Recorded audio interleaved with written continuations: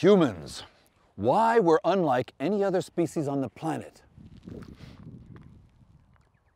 But you can say that about any species. For example, kangaroos.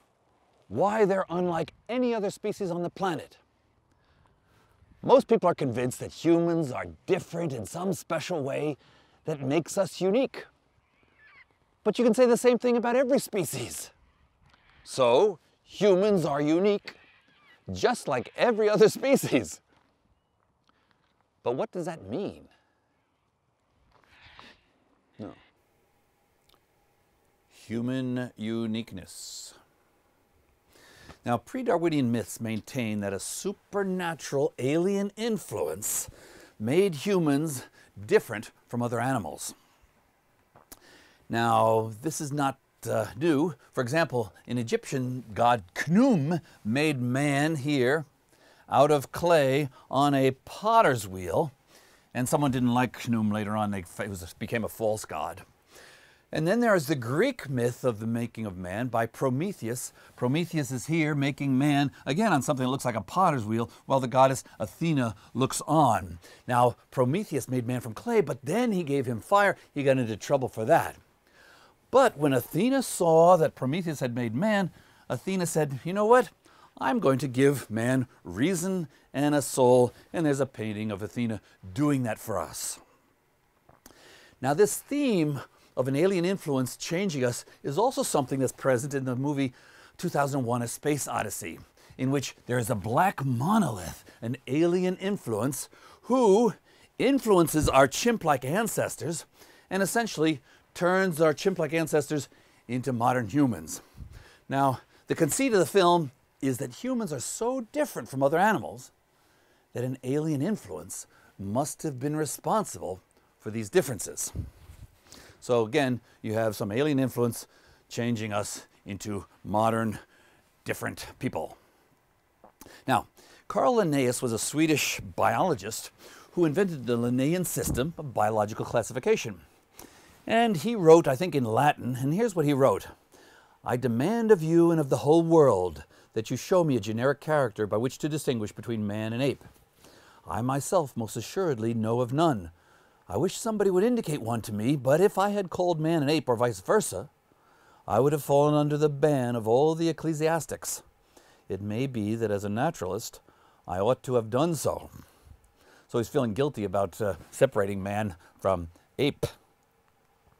Now, later on in England, there's Richard Owen on the left at the British Museum, a very excellent anatomist, and Thomas Huxley, also a younger, competitive, also excellent anatomist. And in the 1860s, they had what's called the Guerrilla War. And what happened was Owen dissected a gorilla brain and announced that human brains have a structure called the hippocampus minor that ape brains do not have. Based on this, he said that the small part of the hindbrain was peculiar to the genus Homo, peculiar to our genus. But Thomas Huxley looked more carefully at these gorillas, and he debunked Owen's exaggerated claims for human anatomical uniqueness. And then 3 years later, Thomas Huxley went on to write this book, Man's Place in Nature, in which he compared us, our skeletons, to the other apes. Now, here is this phylogenetic tree that we've been looking at for a long time. And when you ask the question, uniqueness of what? We've talked about the uniqueness of human beings, and then compared to other primates or chimps or gorillas or orangutans. Anyway, the uniquenesses depend on what you're comparing humans to. Now, because chimps are our closest relatives, the number of uniquenesses that this group has is the smallest when compared to this group. And so let's consider an example, the Catarrhini, the Old World monkeys. Now, Old World monkeys have nostrils that are close together and directed downward. That's what our nostrils do. And when a tail is present, it's never prehensile. It's never able to grab onto branches. Only New World monkeys have tails that can do that. We also have flat fingernails and toenails. They're not like claws. And we have 32 teeth. Now, teeth are an important issue. So let's look more detail of the teeth, the dental differences. On the left, you have platyrrhines. And you see at the bottom, you say 3 premolars.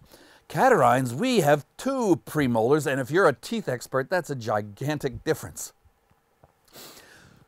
Now, part of the catarrhines are the apes, the gibbons and the rest of us, and then part of the apes are the great apes, or the hominids, and then part of the hominids are the hominins. That's everything that evolved after our lineage 7 million years ago split from the lineage that led to the chimps. Let's look more carefully at that.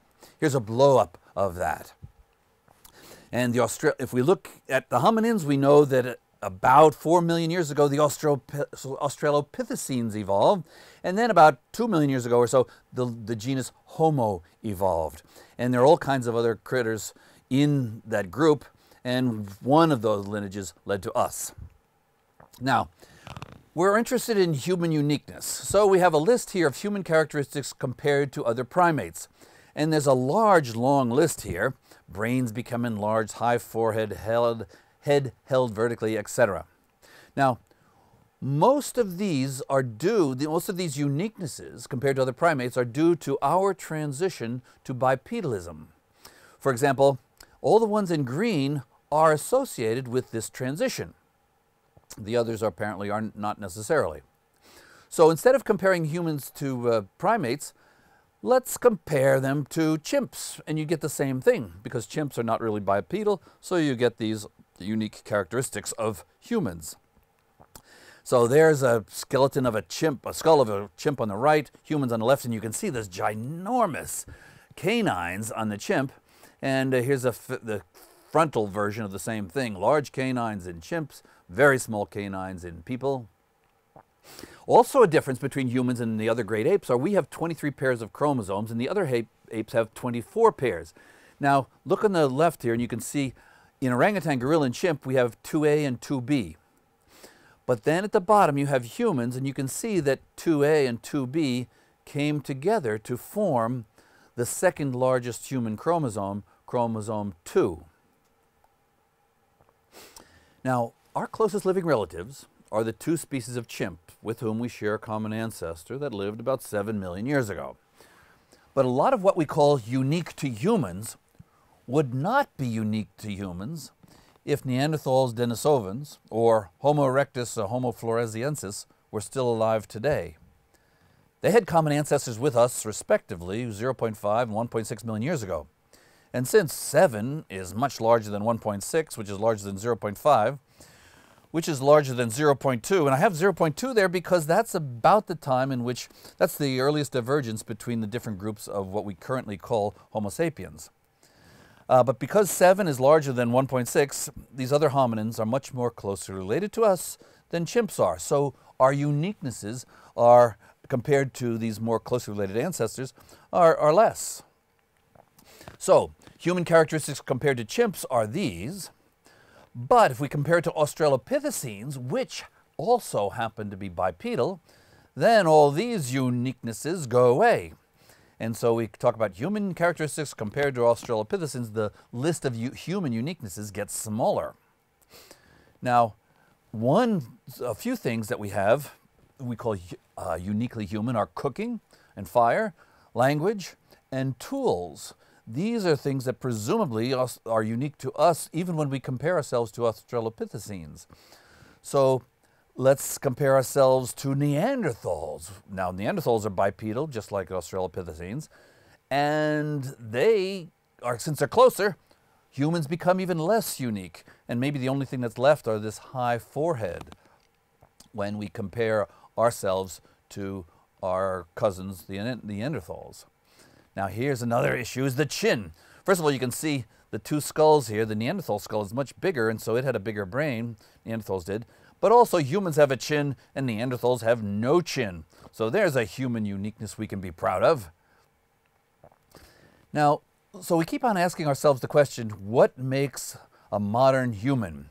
And here are the modern humans on one side of a divide, and our ancestors, the archaic ancient humans on the other side. And I think what makes a modern human is that realizing how closely related you are to your ancestors makes you a modern human. Now that goes against the idea that's promulgated in books like this, the gap, the science of what separates us from other animals, in which this separations, the things that separate us are held to be very, very, very important. But I take an opposite view. I think what separates us from other animals is the extinction of our closest relatives and the sparseness of their fossil remains. But to interpret this, I don't think there's any higher purpose or meaning in this, since it's true of every species. The more your closest relatives have gone extinct, the larger the gap between you and the rest of the biosphere. Now, what can you conclude? Well, either your set of adaptations are not generically useful, hence your relative isolation on the phylogenetic tree, or possibly your species is genocidal, also sometimes known as competitive exclusion. In his 2017 book, Science in the Soul, Richard Dawkins wrote the following: "The whole system of labeling species with discontinuous names is geared to a time slice, such as the present, in which ancestors have been conveniently expunged from our awareness. If by some miracle every ancestor were preserved as a fossil, discontinuous naming would be impossible. So using the discrete names of the Linnaean system like Homo sapiens or Macropus giganteus can be misleading. And the more we find out about the fossil record, the more misleading such discrete names are."